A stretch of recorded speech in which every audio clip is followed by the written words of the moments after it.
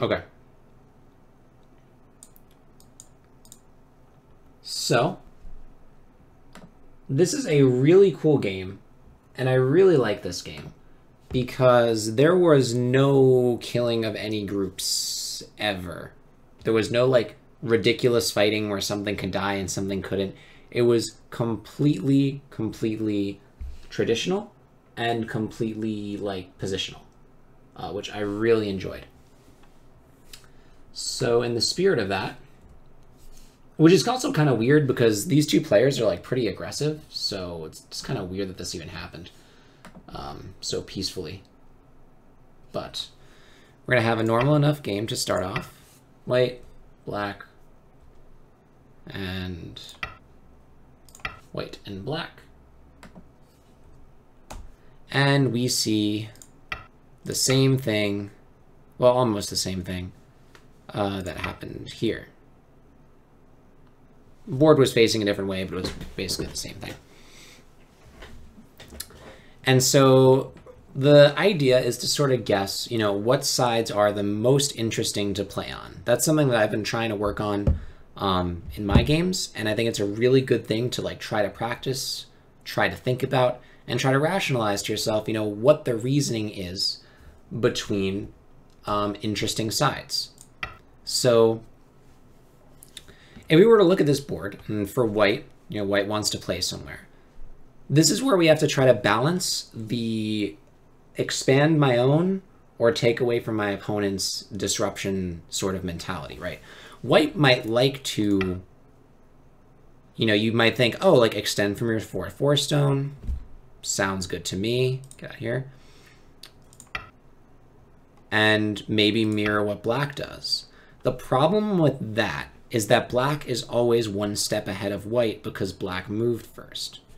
So whatever move black might want to do, if he wants to do this, if he wants to start shaking things up right away, he's always one move ahead. And it also makes the game kind of boring, kind of symmetrical. Who wants that, right? So because black is one step ahead, it's white's job to try to disrupt, you know, the plan of black's. And so a good way to do that is to play this move, which disrupts the direction of play, keeps black's 2/4/4 stones from being connected or helping each other, right? And is a better move than the approach on the lower side. So now we want to see what black can do, right? We have a few, well, and if you are on tie gem, you'll kick. If you're on tie gem, it doesn't matter what situation you're kicking. But we can see that that's not a good move, right? So we can maybe take an enclosure. We can, you know, pincer. If you're on tie gem, you kick. We can see why that's an issue, right? So if we make white stronger here, or if maybe even if white can go here, you know, now black's corner potential is kind of ruined. White already just kind of messed it up. Sure, he can get an extension here, but these stones can't work together on as large a scale as you would like. White can maybe play a big point here. This is always really invadable later. Black Tanukis, then this will take that entire corner away. So, you know, that's why we don't really want to play that out, because it's ruining the potential. It's ruining what black's trying to do. So instead, we see black pincer here, making use of the 4/4 stone, as well as, you know, putting pressure on white's group. And here's, you know, the next question is, you know, what should white do now? It's a really interesting question, and there's more than one right answer. As we just saw in the review,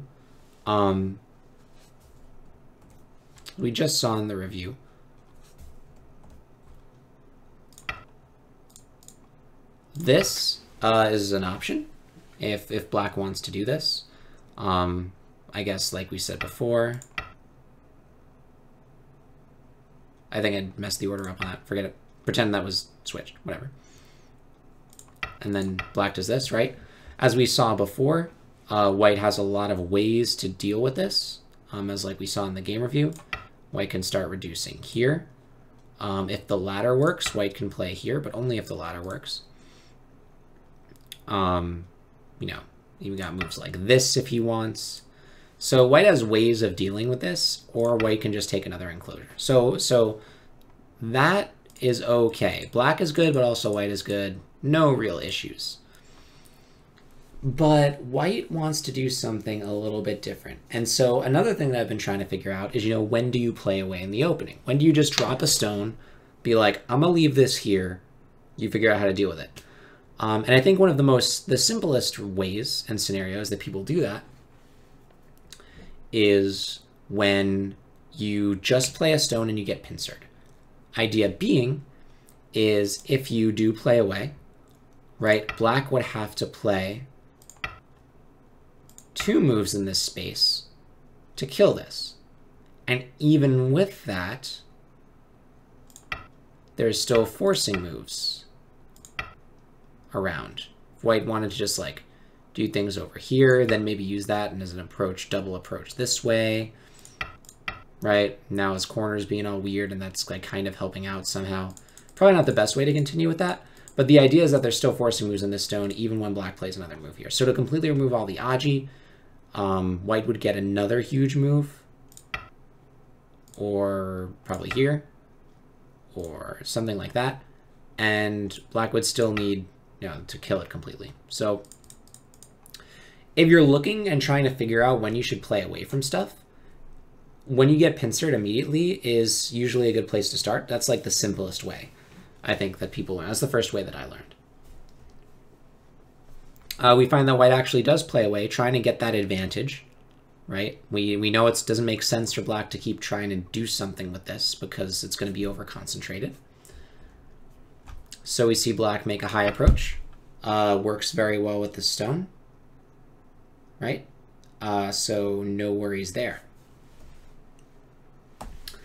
Now we start getting into a little bit of advanced pro territory right now. Because, you know, we just said it would be over-concentrated for black to play this way because of all the Aji.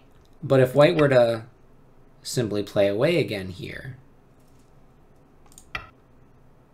black can start building this giant thing, and suddenly this captured white stone is looking, you know, less and less cheap, should we say. If white wants to dive in, black can play this way. You know, he can do this. And now, like, this is dead. But now, like, look at everything that black got, you know, from this attack. So I think the presence, what I'm interpreting is, as the presence of this stone creates too much potential on this right side for black. As a result, it makes more sense, especially since the corner is still open, to bust this stone out.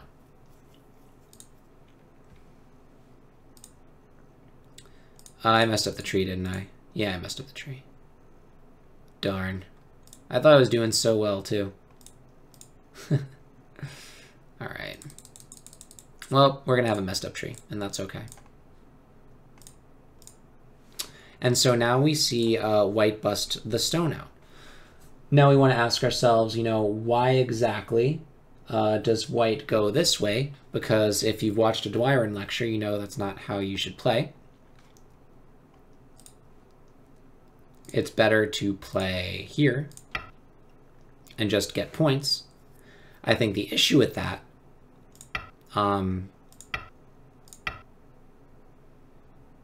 is even if white does this, this just becomes a little hard for white to invade or to handle or to go into. It might be worth a little bit too much. Might be worth a little bit too much. Ectoplasmus, thank you for following. Welcome to the stream. So that is why I think white decided to jump out here. And we know the jump out, so that we don't get our corner surrounded, black is also going to jump out, and now white launches into this. So now instead of that move that I showed you, we see black start to crawl. White crawls with him, and normally we would see this sort of thing happen. But I think black has pressed down a little bit too much here. Or he's just trying to shake things up, so he offers a trade. He hits on this stone, threatens to connect his groups.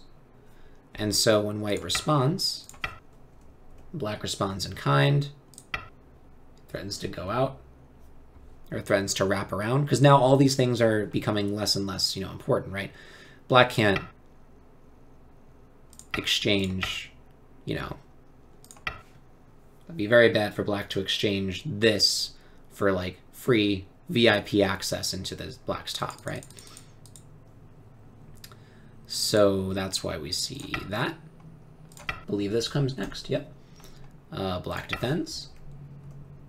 And now, because black, can't get disconnected, white turns and threatens to capture these stones. Black can't do this because still doesn't matter, and that's very small. So we see a bit of a trade. White got some territory, 15 points. Black got a huge top. A huge top. But, and this is why I think white played this way, this stone right here,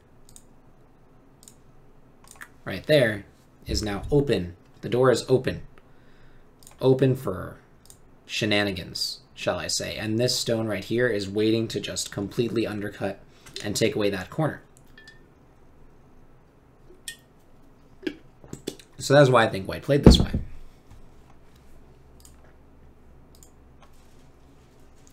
Let's remove those two. And so now let's keep moving on. And so because of that threat, right, once we start seeing like what sort of distant things these threat, the moves kind of can make sense. That's why we see black get shaped for this, right? We don't want to see black passively just be like, okay, I'll defend the door. And then white can just make this like such a sad looking group. It's not even funny. Crunch black down, he's got nice potential, blah, blah, blah. So he tries to do it in a little bit of a dynamic way, forcing white to strengthen. And because black already has an extension here, because black has this move, doesn't need to waste time, and can immediately go for the pincer. So this is going to be really cool to figure out how to handle, because this has happened to me. And so I wondered when my stone got hit, is it okay to just extend? Like, is that good? Because I know black can pincer me now. Turns out it is. Because who was white? Li Changho? Yeah, Li Changho did it. So pretty sure it's not a bad move. So how does white deal with this pincer? I guess one way to start. We could run it out. But now I don't like that so much. Black is getting like nice potential. He broke white up. Now white's cornerstone is hurt. So white decides to counter pincer, which is crazy. I would never have thought of that. But it's really cool, right? Because not only does this mesh with this stone, with the cornerstone, but it threatens a connection, right? White can connect these two stones if he wants, because we know the shape. So that prevents black from just capping, right? We can't do this. So essentially, black has to run out. It's not really a choice. And since black has to run out this way, it pushed white in the direction that he wants to go anyway, which is towards these guys. So that's the reasoning. So if you get pincered, it's okay. Apparently, you can run this out if you've got strength and you got somewhere to run to. Should be okay. So now we see a high-level Dawn move, a move that I don't play nearly as much as I should play, is here. I love this move. It's so cool. Threatens to swallow this stone, and do not do this, because black will do this, white will do this, white will do this. And there are just so many weaknesses associated with this position. I realized almost like white tries to cut here. Black can play here. White's cut here, black can play here. White has all these weaknesses if white tries to, run out. White needs a bunch of moves to make this happen. Black can play here and threaten to capture, because we can see that if white doesn't do anything, right, that captures. So, you know, if white tries to extend down, doesn't work. Tries to go here, that's an Atari. Extends down, Atari. Throw in, which you don't even need to do. You can just Atari and Atari. So this is really easy to have this work out horribly for you. And if white tries to like escape here, the ladder works. It's really great. But black can make this exchange. Can make maybe go over here, threaten to capture this, and all of a sudden these are getting like a little bit weaker and weaker. If white tries to defend here, black can go for a split. I'm probably not playing out the strongest things that could happen, but we can see how many weaknesses that leaves, especially because white has to burden these things. So if you get in this position, don't do that. And just extend. Just extend. Even extends 2 spaces. He extended 1 space. That's how conservative it was.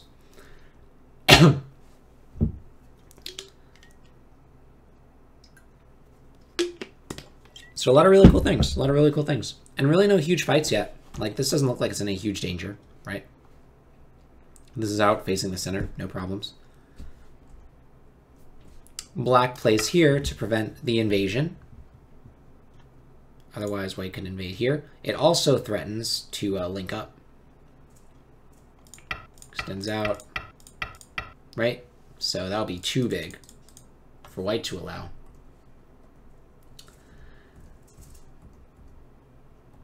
But it turns out white doesn't care. Really care about that. He actually plays a bit of a forcing move first. Threatens to come in under black's points. So black has to respond. Normally, black would respond. But because these are pro games, black decides to play some forcing moves first because they're really good at reading. And they can see that these groups can be disconnected. And so there's no way white can afford to do that. Like, no way in hell white can afford to take away those points just yet. So white has to keep going. Now black can defend. Now we see white start to curl around, facing towards his people, right? Black has a really interesting move here. I think this is aiming for a cut.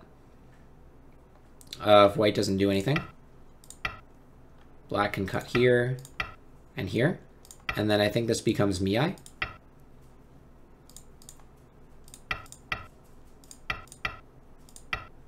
And I think there might be just enough potential here to do something. Might be just enough. But I think that's aiming at a Miai between these cuts. In any case, white decides to result here. And so now we've gotten a bit of fighting, right? And the moves have been more or less easy to understand. Weak group, defend it. Weak group, defend it. Weak group, defend it. Weak group, extend from it. Weak group, defend it. So not much direction of play here, but now it's like a pause. And we're like, okay, I do have a weak group here. That's true. Black is thinking, right? I've got these stones. They're not the strongest things in the world, but I can't attack this anymore. This attack is done. There's no way I can attack these for profit anymore. If I try to keep attacking or doing something, white can just not care at all. Make more points. Let me worry about this. And it's probably not very attractive for black. So black decides, okay, like, time to do something now. Let's do something. Question is where? Generally, it's hard to develop the low 4-4 or like the 4-4 extension, like high 4-4 relationship. So I wouldn't be too worried. So if you had choices, right? I don't know if there hasn't been much chat in a while, but whoever's still here, I don't know if y'all want to take a gander or guess where you would want to go. I'm going to choose from A, B, or C. In the chat, what do you think? Where do you think white went.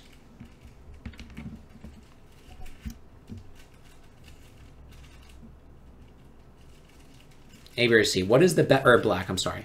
Not white, black. What is the best move if black wants the Tanuki to sort of break up this left side here? Okay, we've got someone going for A. Someone going for A.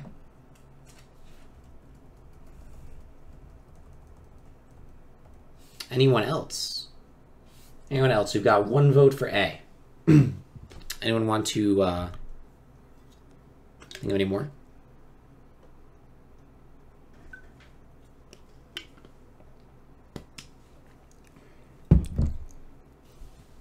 Also, by the way, this group is, I would not be comfortable leaving this group because I can't read very well. So make sure your groups are strong if you're a beginner. Don't just be like, I'm going to leave this here because these are pros. You like B, but it sounds, I am giving no hints. No hints right now. Don't do it based on my tone, to be honest. So no one likes C, huh? Anybody a fan of C?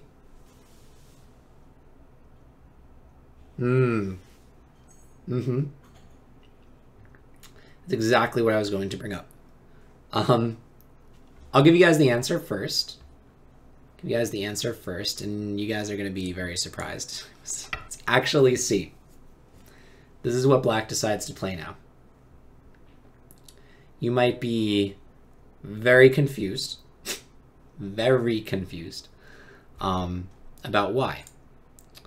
The reason is, and this is what I'm interpreting the reason is as being, is that we said that this for white is just hard to make into points intrinsically. Like this is just difficult for white to get a lot of points here.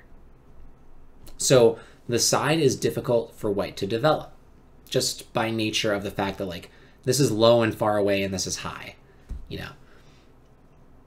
So then the question becomes, okay, if this is intrinsically hard for white to develop in, it might make more sense to play in a place that's easy for white to develop, right? So if we consider black Tanukis, right, it seems like white wants to develop here. There's like tons of invasion points. There's invasion points up the wazoo. Black can just like shoot on in. Wants to go up top. Black will like be like, great, no more territory for you. You're all gone. If white plays low, that's kind of unattractive. Black can shoulder hit, make white crawl along on the third line, maybe link up with the stones here, or if he wants to split right away, get some strength up here, then maybe come back. So this is just, the side is difficult. Imagine that with a move like this.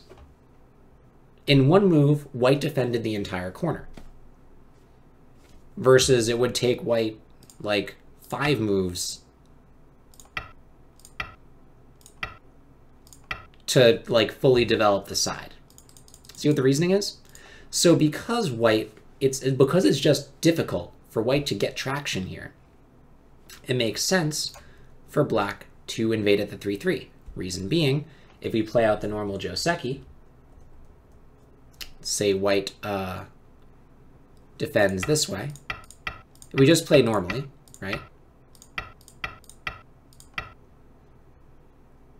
Now black has this move. Black can just extend up. These stones are right in white's thing, so you can't make a lot of points this way. But we also can't forget that the corner is kind of in trouble. So white has to be careful there. So black can't make anything from this wall because of these stones. They're just sort of breathing down the neck, if that makes sense. And so that's a really interesting thing to me because I would never in a million years have thought that C was the good move to do. And in a recent game review by a strong player, someone again suggested the 3-3 invasion during the middle game. But we're used to believing that the 3-3 is wrong, when in actuality it's wrong in the beginning. because your opponent can make use of the influence. Once the middle game is started and you can calculate, oh, this wall isn't going to be worth a whole lot because I can run out, I've got center strength, blah, blah, blah.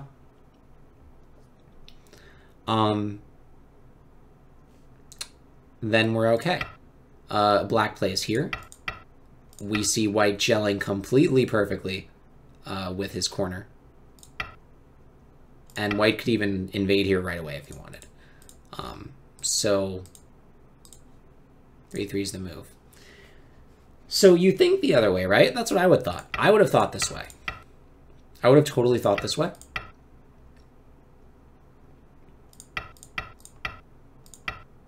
But white does not do that, which is really interesting to me. White does not play there. He actually defends the other way. Why?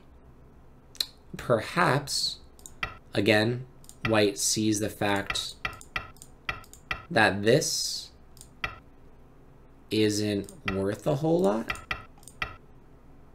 right? This is only worth like maybe 11 points. And now black can surround the corner, which is worth a lot more. And I think it might be a little awkward for white to use this wall that he made. If white defends the corner, maybe black can 2-space. Maybe he can defend his shape, threaten to link up. If white decides to split, we get into sort of a... Black can just like make easy shape here. So I think white thinks it's a little too difficult to do this, and so he decides to actually block this way. Now keep in mind, it's really easy in pro games to like see all these things and inference these things, but keep in mind these pro games make a living out of playing Go. So many variations are running through their heads, things that we couldn't even comprehend as possibilities or probably possibilities for them.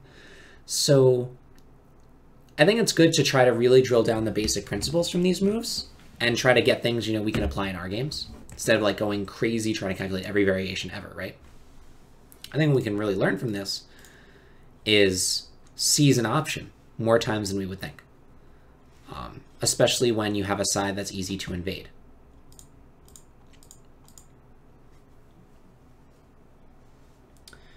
Can white double Hane and take back the corner? You're saying this way? That is risky. I don't think he cannot. Well, for one thing, if the side was more important to black, black could sack the corner and just make strength here.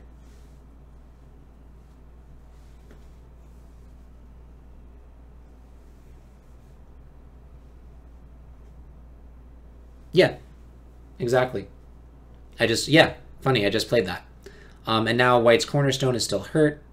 This is a little, kind of loses out on a little bit of potential. So I don't think white would double Hane here. In fact, white does neither of those things. I sort of just played that on habit. White actually plays this variation. This variation is just a quick way for white to get Sente to do something else. And I think the reason, also, another reason like we see white develop this way is because we already said that this is intrinsically hard to develop, this side by nature. So it makes sense for white to just, okay, black, like, you can have the corner, I'm going to have Sente, I'm going to start doing something else with my life, right? So we see black respond. White comes there. Now we see sort of a counterattack happening. Remember, the counterattack couldn't happen because black could link up at any point, right? White can't do this because here. And I meant to say that before when I was talking about Tanukiing away from this group of stones. Sorry for that. Oh, you said bottom side. Yeah, I'm sorry. I just skimmed and thought it was left.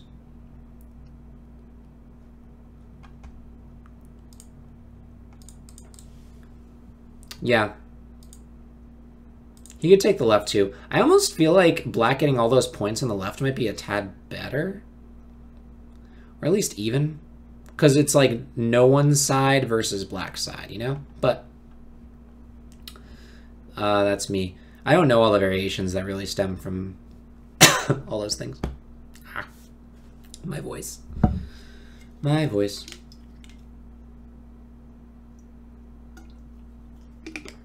Ah, okay. So what happens now? So white can't do this because that is a thing forever, right? So white has to do that first. Black's like, okay, game time, trying to make like shape for my group here. And it's still not really fighting, right? It's kind of just pressuring.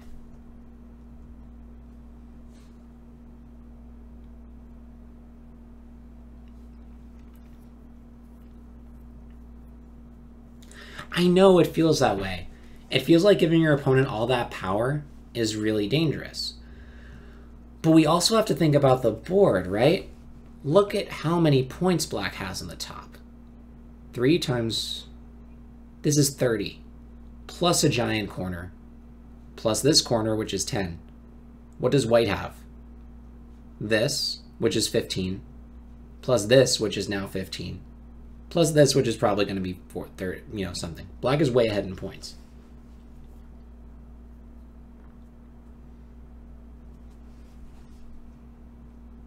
Yeah, and the exchange for white getting Sente here is that once black gets Sente again and he feels like it's big, if white tanukis, probably not there, but black can make it even harder for white to do anything on this side.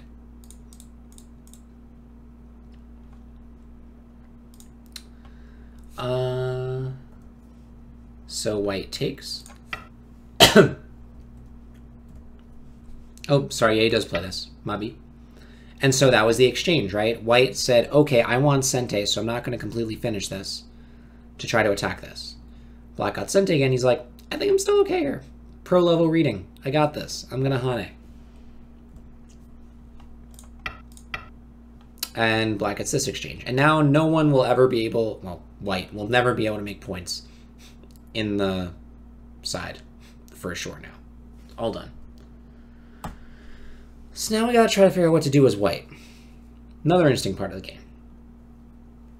Black has definitely a lead in points. Definitely a lead in points. We can think about this invasion. The issue, though...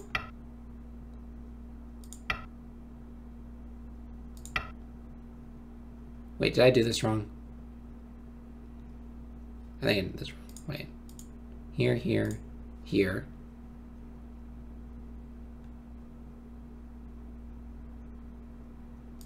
Wait, we'll probably do this. Yeah, what black has to connect. Problem now is the ladder, which is the usual thing of this variation that happens, doesn't work anymore. Runs right into black stone. Which means the only other way white can try to do something here is to try to do this. But you're hurting your corner just as much as you're gaining points, right? So it's kind of an even thing. So white could protect the corner, but then black will probably just play here. And you can't, it's hard to invade there now. So like, what do you do, right? How do you make points as white? How do you make points as white? Because white is very behind. This is worth 12, 20, 18, plus, like I said, the 15. Yeah, I mean, you probably wouldn't do it like that. I'm just trying to, like, simple ideas, right? Yeah. E17 instead of F18. What we got?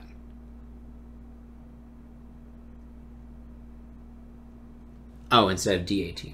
Wait, E18? F18? F18. Did I play F18? Did I do that? Yeah.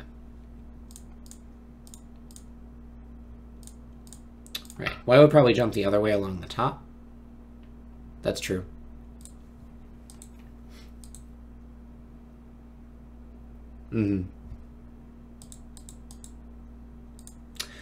But I think once white invades here, black can get Sente from this and then rip the corner apart. So I don't know if white would want to try something like that yet. I think was the basic idea. Because, yeah, I don't know all the variations for this, but I do know that that's a thing. Like, I do know that, you know, if white goes here and the ladder doesn't work, the other variations, generally, black can make bad things happen over here. So, in light of that, what does white do? Well, we can start by trying to attack something, right? That helps. This is still not alive yet, by any stretch of the imagination. So there's still weak group on the board. There's still hope, right? So now we get to see Li Changho's attacking power. See some forcing moves. But once again, it's really hard to kill the... Oh, wait. Which is... Oh, I played my stone one space wrong.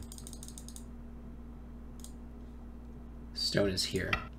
Sorry about that. Yeah. And now black plays here. And so we can see how hard this is going to be.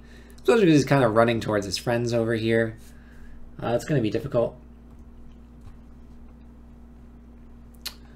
White stops this space from easily being made into eyes. Black starts to hurt this stone. So it's looking like it's like a little harder and harder to kill. If it were me, as you can see in the game that I played before, probably would have still tried to kill it anyway and died. So we said this variation was tough, right? We couldn't just straight up invade here. Turns out there's another move that white can play that also reduces, but doesn't hurt the corner as much. And that's this move. I'm going to be very honest. I don't know all of the variations that associate with this move. I haven't studied it. But if you're interested in this move, you definitely should, because it's a really, really cool idea. White has cross-cut options.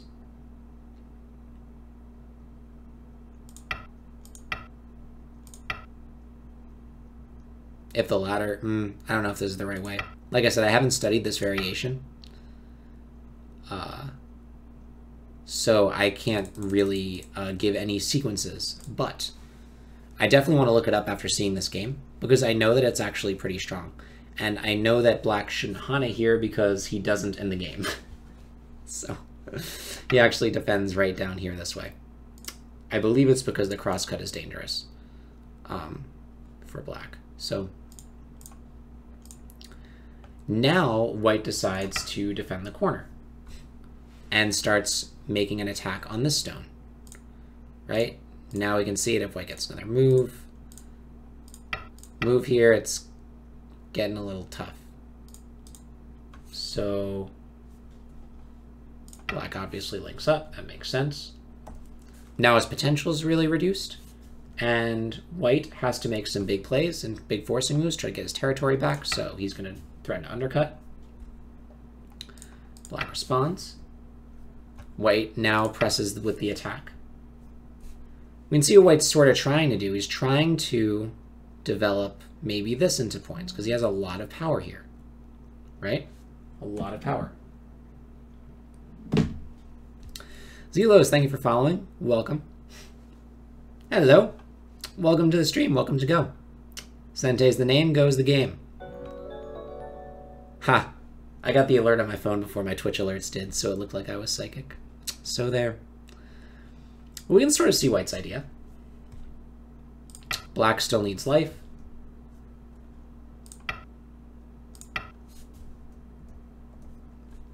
Playing the double Hane. Black makes sure to connect. And always defend your cutting points, right? Can't keep attacking. Got to make sure that we're safe. And almost surrounded. Black needs to start making points here. Now this is interesting. This does not look like the biggest move on the board to me. It really does not.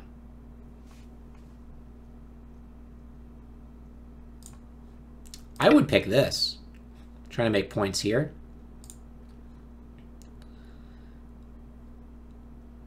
Maybe extend. This feels kind of shot. Can't really make a lot of points now because these two stupid stones are like all up in our face. So maybe go here. These are the moves I was thinking. It's very interesting that he thinks this is worth more. Super interesting. Hey, Chocolate Chip Mint, thanks for following. You're my favorite flavor of ice cream. Congratulations. I definitely check out my YouTube page. Have a lot of great videos for beginners, for Q players, and probably not for down players. I'm not there yet. So I try to stick to the lower demographic, the less experienced demographic, which I still think is good. Yeah, so check out all my links below my Twitch video. Find some cool stuff.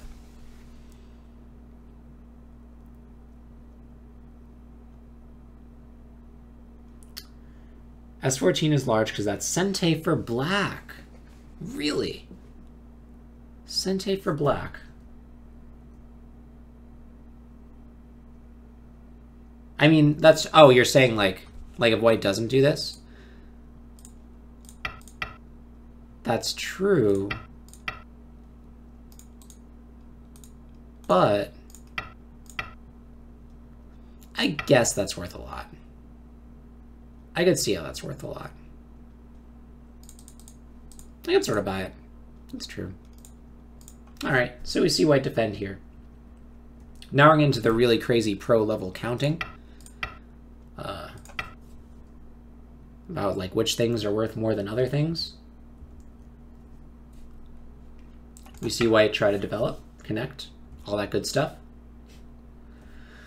Black's like, no center points for you. White's like, can I invade them? Black's like, no, you can't. White's like, what if I do that? And he's like, still no. Like, okay. I wonder why pros play these. I think they're co-threat moves. I think white's like maybe setting up co-things. Only reason I can think for that.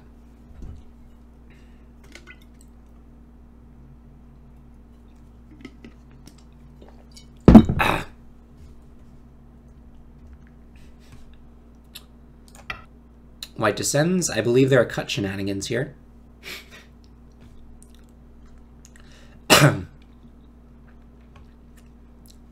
See, if black tanukis.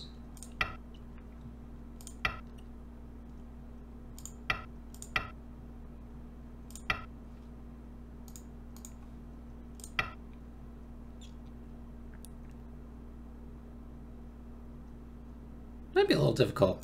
Probably not this way.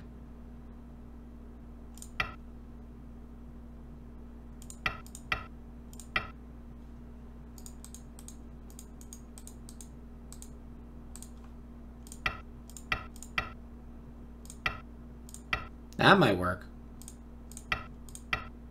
That might be a thing.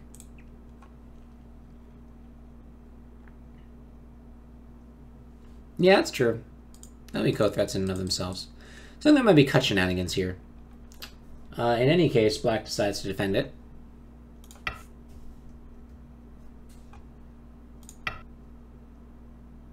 Pro level reading again.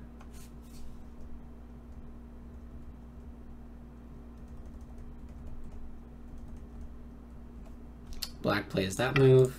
Endgames are so hard to memorize. Because it's very hard for an amateur to know really what's biggest. But most of the territory is pretty staked out now. Oops, wrong one. Here, here, here. Here. Here, here. And here. And so now we see white starting to try to develop this into points, which is good. Black pokes his head through. How do I get follow notifications on my phone? They're just email. Like when someone follows me on Twitch, I get an email, and I just have an email alert on my phone. So I just see a little email pop up with the Twitch and the name.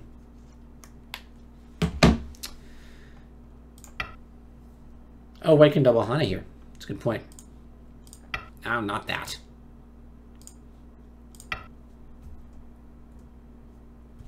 We see some more probes. We see fills. We see here. We see here.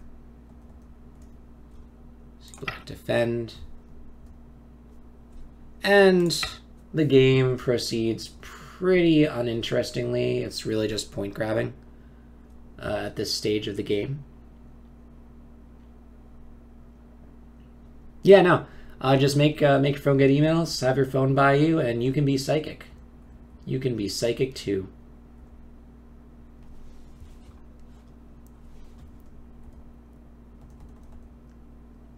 So then black goes here, and then white goes here. I think there might have been another exchange that I missed. But the end result is really just point grabbing, and we can actually see how many points white decided to get from this. When all's said and done, black got a really nice invasion going. He reduced this a lot. This is probably the only amount of points that white got in the end.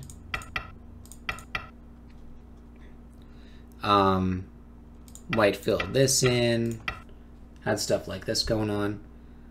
In the end, though, white was able to cut this, which was really, really good. Really good. So white got this entire bottom, and white actually ended up winning by 2.5 points.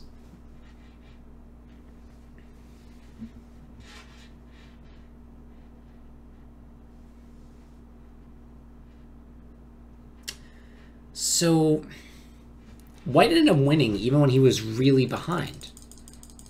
Well, he seemed really behind, right? Way back here. Where did he seem really behind? Here, right? White felt very, very behind, especially after this invasion. But we can see how white kind of developed. First, he's like, I'm going to attack, right? I'm going to make some forcing moves, as many as I can. Then he didn't go for a crazy invasion. He just reduced. Protected his points. Very relaxed. I really like this. More pressuring moves. Trying to attack in the right direction. Defending. Big Sente moves.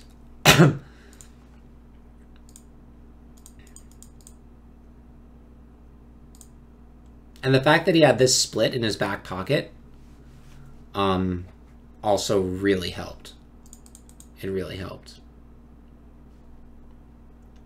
But yeah, we can see how well white developed from these attacks. It's kind of amazing. That was really strong. Now, like, all these are turning into points. Really sharp moves here. And then this is when I started playing fake moves. But white got all this. So this picked up 630, like 30 points right here. Plus the bottom now is a thing. And then a little bit of the middle. The middle with these captured black stones end up being a lot. So it's really interesting because he didn't freak out. He played very, very calm attacking moves. He played the forcings when he did, but he protected a lot of his stuff in Gote, which is so crazy to me. What I think is really impressive about pros, how you can come behind from a subpar position.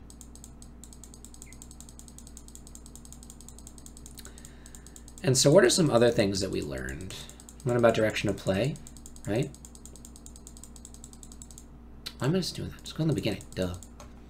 So we see that, you know, this is the biggest side for black. White should approach here. We saw that if you get pincered, you can leave it. You know what you're doing. Have a plan. Don't just like leave a pincer and just not know what you're going to do with it. Oh my god. Calm down. And we see white start to develop. And then we see white pay very special attention for where the biggest areas on the board for black were. Right? This started getting very high in potential. The attack on the stone could profit a lot. So he's going to start trying to mess that up. We saw white deal with this by pincering back, extending from that cornerstone.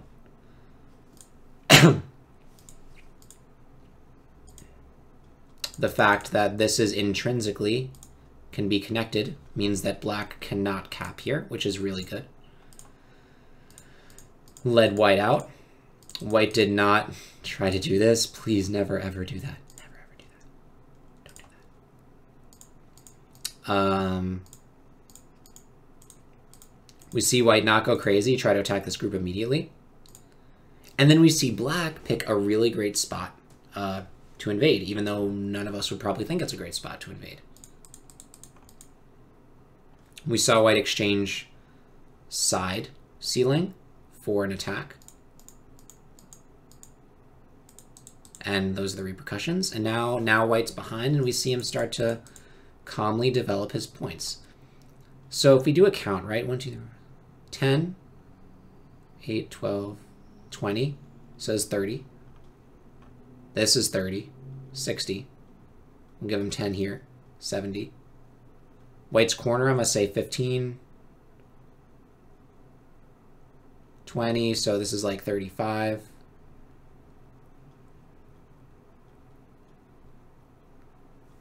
15, 55-ish. So white's definitely behind. But we see white start to develop strength in the center from his attacks, make light reducing moves, like I just said, and develop a really nice position over here and over here, and still mind the forcing moves and mind his territory that he had already.